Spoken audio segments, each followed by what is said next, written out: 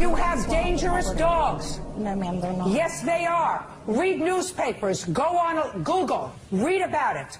If you choose to have two pit bulls, you are responsible for any damage that they do to other animals or to human beings when they get let out. Do you understand me? Yes, ma'am. Do you understand me? You choose to have dogs that can cause serious damage, that have killed children, that have maimed adults, that have killed adults. You want to put yourself and your children in that position. This country allows you to do that. This country, however, does not allow you to visit your stupidity on others. Do I make myself clear? Clear. Yes, ma'am. Judgment for the plaintiff in the amount of $2,500. That's all.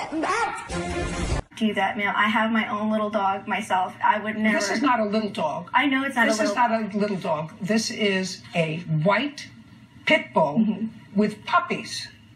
That's a triple whammy. I don't want to hear from all you pit bull lovers out there. I don't care. Listen to me. I think anybody that keeps pit bulls are crazy. Okay? I also think that people that don't take care of their dogs. So I don't believe that. But what is a pit bull? That's irrelevant what kind of dog that is. Oh, no, it isn't. Oh, in your head, it's That's like telling me that my child is in the wrong because my child is black and that child is white. So that child is okay. A pit bull, a breed has nothing to do with it. All right, here we go. Do you know how many letters I get every day from people who are either maimed or have family members killed by pit bulls? No, listen to me. Killed by pit bulls. Not poodles, not dachshunds, not golden retrievers, pit bulls. If you choose to have a dog, has a reputation of being dangerous, reputation.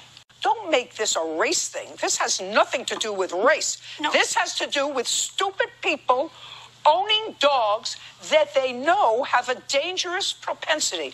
My 3-year-old beloved grandson is lying in the hospital bed, implanted with an IV and many stitches all over his face and chin. My heart is broken.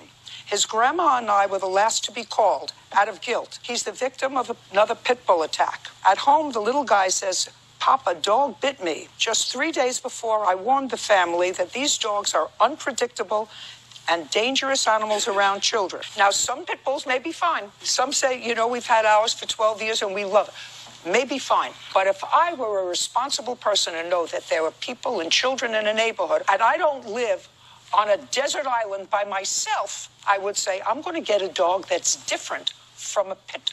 If it walks like a duck and talks like a duck, it's a duck. People who allow this to happen should lose their assets and be jailed. They all know that altercation is inevitable, because if you get a pit bull for protection, and if you put a sign, "Badass dog in here, beware," well, then you know that that dog has dangerous propensity. Judgment for the plaintiff in the amount of $1,700. We're done. Thank you.